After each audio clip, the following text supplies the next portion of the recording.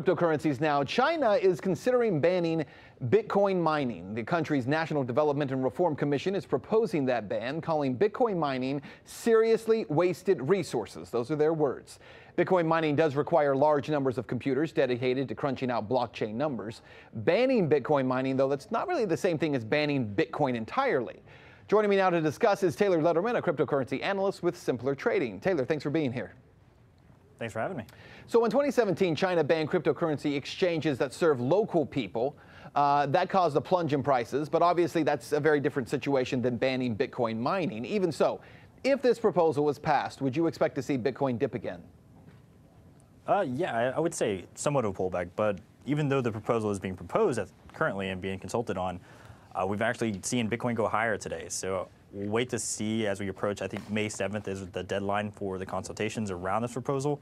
But again, this is not even the first time we've seen proposals to ban Bitcoin mining in China. We saw the same thing last January, come out. And this one was kind of pushed by the China central banks. So that is something to consider when we see this, is nothing has been done in 2017, 2018. But now this new proposal by the planning committee, we'll see how they progress with it. Overall, I think a lot of the mining is starting to diversify out of China. We're starting to see some of that occur.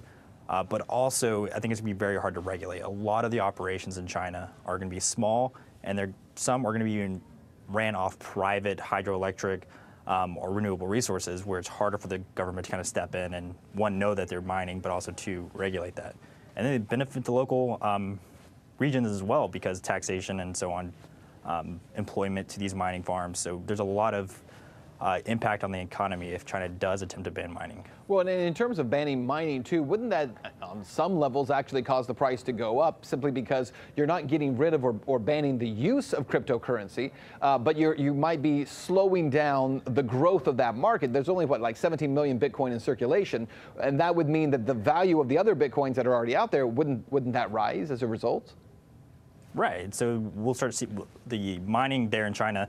If it is banned, I think it's going to be that void that we would potentially see in the hash rate or the mining capabilities of Bitcoin. I think it will be bought up quickly. We'll start seeing other mining farms set up shops or expand because there's more opportunity to mine. And so whatever we see a reduction in mining in Bitcoin, I think it's going to be crossed over real quickly as more of the businesses start taking advantage of that ban in China, and then other nations and countries, states, begin to mine Bitcoin more heavily. Pick it up. Let's talk about Bitcoin's price, because today's a happy day if you like Bitcoin. Obviously, the price over $5,400. It's the first time we've seen that since November of last year, and it just keeps going up. In fact, if we take a look at this chart here, we see the 1 year versus the 7 day. The last 7 days, the last 2 weeks really, have been pretty exciting. We had that single buyer purchase about $100 million in Bitcoin spread across a number of exchanges. The price has been able to hold above 5,000, now above 54, possibly moving to 55, even 5,600. Where do you see Bitcoin going over the next few months? Yeah, I think all eyes right now, especially us at Simpler Trading, we're eyeing that $6,000 level. That's going to be where we saw Bitcoin initially decline as we broke down to 3,000. And anyone that didn't already sell or exit the market, capitulated and left, sold their position at a loss, I think we've kind of reached that point, and I don't think anyone's going to be trying to sell or break even at 6,000. So what we're looking at, the supply around 6,000 is going to help pump Bitcoin up higher, but it's still going to be major resistance. So it's going to take a lot of effort in the market. The bulls are going to have to come to work, really trying to push Bitcoin over that level. So it's something to watch, especially over the coming weeks. I think we will want to see some consolidation in the market. Volume is still quite high, rivaling what we saw in late 2017 as Bitcoin broke to 20,000.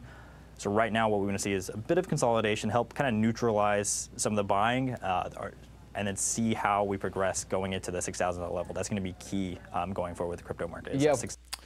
So if you watch the current graph, we had a little dip.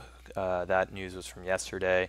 And my personal opinion is that it's going to take a while before we stay consistently in the 6,000 range. Now that this correction is coming, I do feel like there's not too much momentum. I think that eventually there will be a recovery, but exactly what they were stating in the interview, that they're going to need it to stay at a solid support level, which is probably not going to happen.